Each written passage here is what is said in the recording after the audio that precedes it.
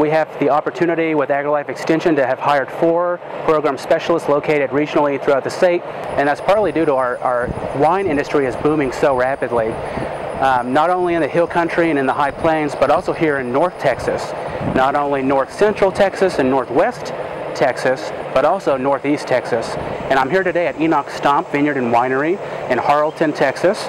And my goal here today is to offer, in collaboration with our ag agents, Matt and Randy, to offer a workshop that addresses the needs of the growers and winemakers in this area, specifically East Texas. As part of Texas, we also have a couple of varieties that do really well that are not grown in most of the rest of the state, primarily Blanc de Bois and Black Spanish.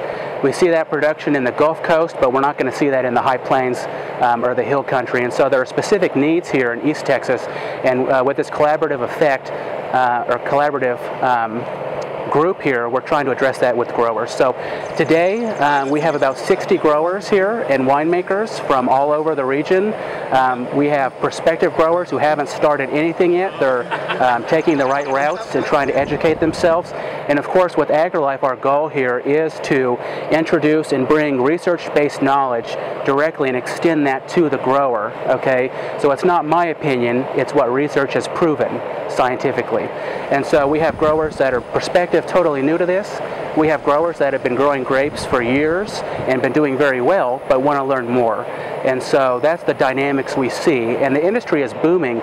We have 60 attendees in this workshop. We're talking about harvest considerations. When's the best time to harvest? How do you determine ripeness in this area? And also, we're talking about insect control and management. Okay, especially talking about Pierce's disease, one of the major limiting factors in Texas, including East Texas, and also fungal pathogen incidents, and new research that's being conducted with Texas A&M AgriLife Extension.